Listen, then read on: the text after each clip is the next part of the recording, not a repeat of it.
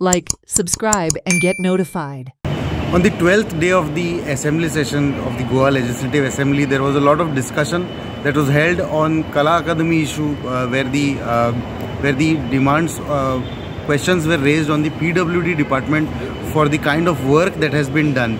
Most of the opposition MLAs dwelled upon the technical aspects of the Kala Akademi work that has been taken up. Mostly of the civil work, also of the air conditioning and the acoustics that were installed recently by the PWD. Again, there were no satisfactory answers as such on Kala Akademi.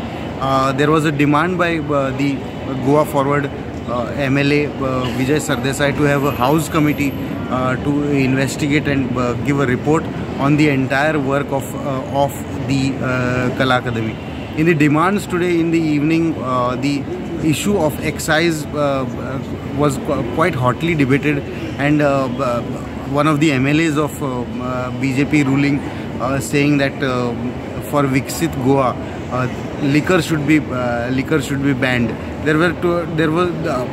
Most of the MLAs in the ruling side were looking at different sides, where Nilesh Cabral said that the liquor excise duty has to be reduced to increase the sale and also to increase the revenue of the government. There was another voice saying that liquor is culture of Goa and liquor cannot be banned, but local liquor should be promoted. In all, the day progressed with lot of trading of allegations on the ruling benches. The demands that are there today are mostly are for replies by the Chief Minister, that is the skilling and also on infrastructure. There was a lot of discussion in the evening as far as the general administration is also concerned, where general administration department was said to be functioning in a manner which is all giving post facto approvals for works which are not tendered, not by nomination, is what the opposition MLAs said.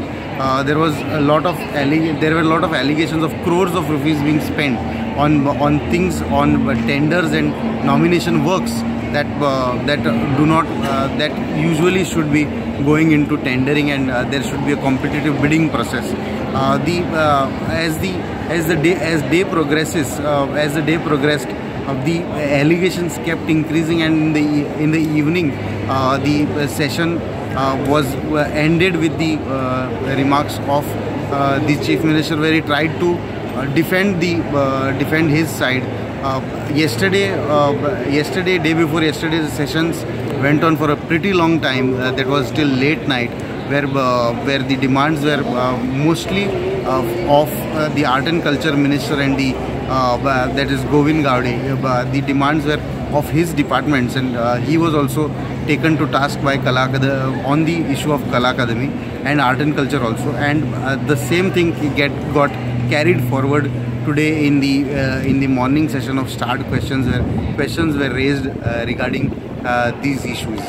With camera person Upen Naik, this is Pratik Parab for Herald TV. Watch on Herald TV.